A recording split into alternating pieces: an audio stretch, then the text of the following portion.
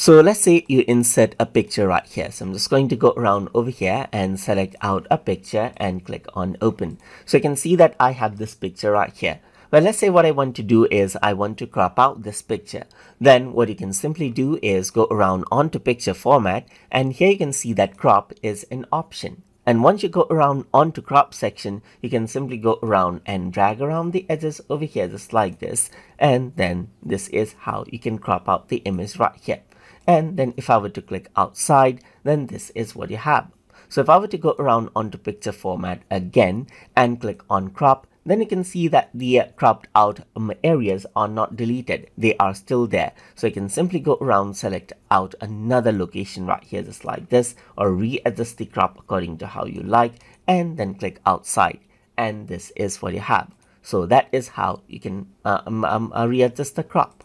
Or in order to remove the crop, simply go around onto the crop tool and resize this out right here.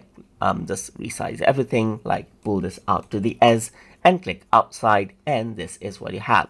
And that is how you can work around with picture crop inside of Microsoft Outlook. So hope you guys learned something as always. And as always, please like, comment, share, and subscribe.